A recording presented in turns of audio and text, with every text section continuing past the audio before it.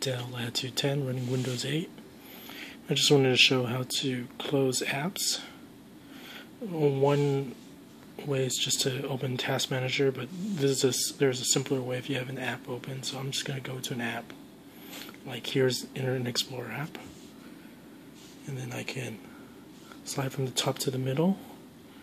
Then I'm supposed to just drag it all the way to the down, and it gets rid of the app. So let's go to another app. You can see I can slide to apps by doing this. So here's another app. And I just slide down to the center from the top, and then slide to the very bottom and let it go.